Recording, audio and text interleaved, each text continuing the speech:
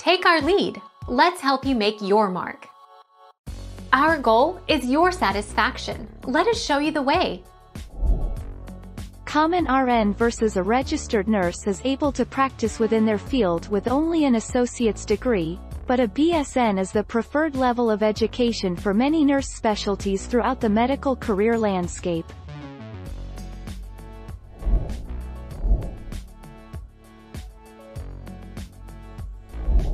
Take our lead. Let's help you make your mark. Both nurse practitioners (NPs) and registered nurses (RNs) work closely with patients to monitor their health and provide care for acute and chronic illnesses. Registered nurses need, at a minimum, an associate's degree in nursing (ADN), while nurse practitioners need at least a master's degree. 6 days ago.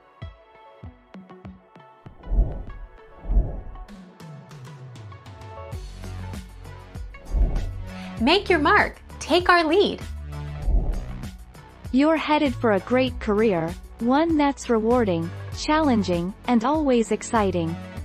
But nursing school is notoriously difficult. Most nursing programs require high GPAs and impressive scores in math, chemistry, biology, psychology, and other demanding subjects. It's also extremely fulfilling.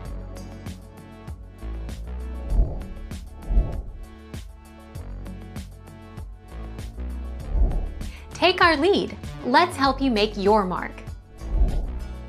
The starting salary for a registered nurse with a BSN can be, at the beginning, similar to what an ADN nurse earns.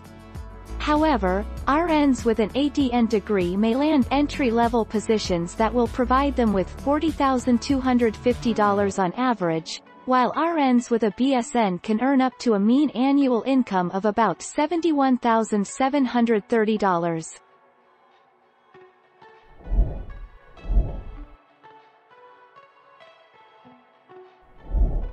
Take our lead.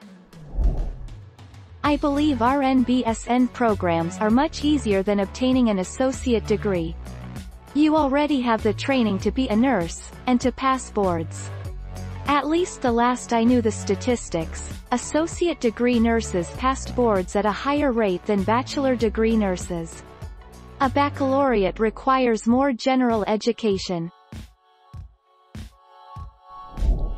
Thank you for watching. Please subscribe and hit the bell notification.